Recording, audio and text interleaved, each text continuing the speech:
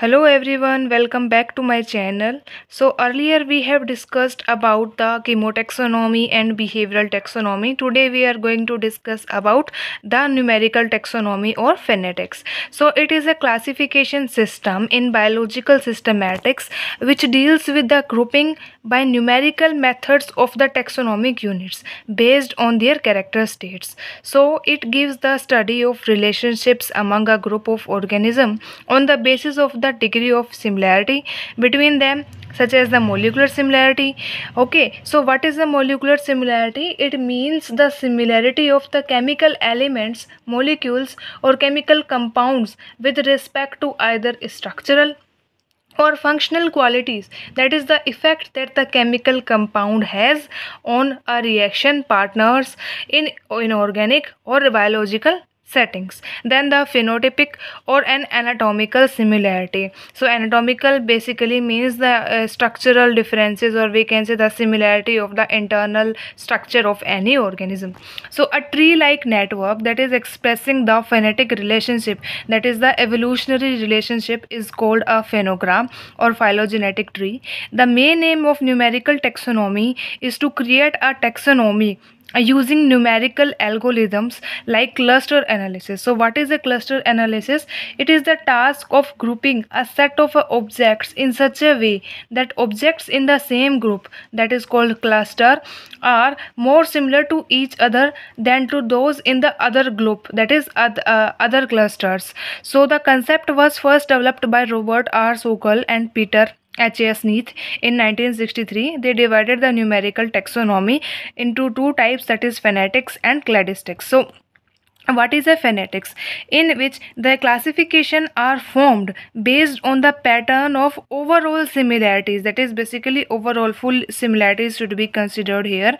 In biology, phonetics is also known as taxometrics.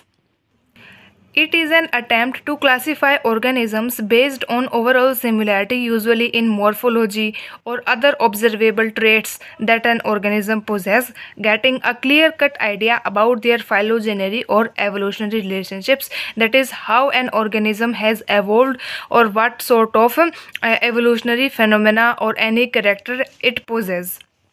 Then cladistics. So it is a method in which classifications are based on the branching patterns of the estimated evolutionary history of the taxa. So in this, basically not overall characteristics but only the evolutionary history of a taxa should be considered here.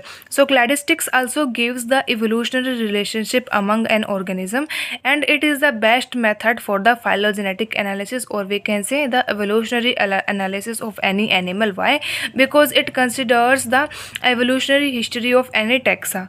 Then the basic idea behind the cladistics is that members of a group share a common evolutionary history and they are closely related, that is they share some sort of same ancestors. Then the more closely a members are recognized because of sharing unique features, when totally new species evolve, it has the unique feature which were not present in that distinct ancestors, or we can say the common ancestor. These shared derived characteristics are known as synapomorphics. So for example, if we consider that reptiles have evolved from amphibians, so if they possess some characters from the amphibians and also retain new characters, so these characters are known as the shared derived characters and are known as synapomorphics. Then for example, consider a jellyfish, starfish and human. Both the fishes, that are jellyfish and starfish, live in water. They have a radial symmetry and are invertebrates. So it can be possible that they belong together in a same group. These would not reflect evolutionary relationship. However, the starfish and the human are more closely related than the jelly and the human. So it is not just the presence of a shared derived characteristics which is important, but the presence of shared derived characteristics that is important. So in this example, all three characteristics are believed to have same common ancestor, that is for jellyfish, starfish and human, but their evolutionary characteristics are different in these three animals. Then we consider another example, that is of lizard, crocodiles and birds. Lizards and crocodiles have a superficial phenetic similarity due to their elongate scaly body and four-footed shank that they have. and also they both represent the reptilia class. However, it is recognized that the crocodiles are more closely related to birds because both have four chambered heart, that is two auricles and two ventricles, whereas lizard has three chambered heart as the ventricle is partially divided. So in this diagram, as we can see, so basically, on the basis of shared characteristics, we can see lizard and crocodiles are close and bird is distant. Then in another case, lizard and crocodile are close and bird is distant. But according to phylogenetics, that is shared derived characteristics, we can say lizard is far from the crocodile and bird, and they are closely related in many of the features that they possess. Then the difference between the phonetics and cladistics.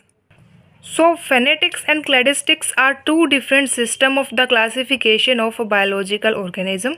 Phonetics classify organism based on overall similarities, mainly the morphological structure, without concerning their evolutionary relationships. That is how they should have evolved, or what are their ancestors, or should they have any common ancestor or not.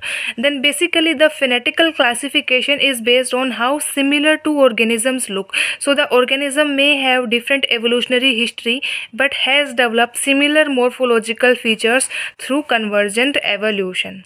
So phonetics generally consider this type of data. Then again a diagram showing according to phonetics lizard and crocodile are close and bird is distant.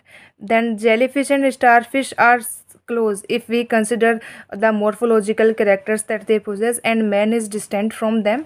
But according to cladistics, jellyfish is far behind, we can say far distant, and starfish and man are close. That is, these are known as organism in a single clade. So what is a cladistics? It attempts to classify organisms based on their lineage. In this classification system, a single category known as clade contains the most recent common ancestors of all organisms in the clade, as well as organism descended from the ancestors. So the organism in the single clade may be morphologically different, but they share the evolutionary relationship. So the basic difference between phonetics and cladistics is that former, that is phonetics, is based on the morphology, and latter, that is the cladistic, is based on the evolutionary relationship. So this is all about the numerical taxonomy. Hope you like this video. So if you like this video, please do subscribe my channel.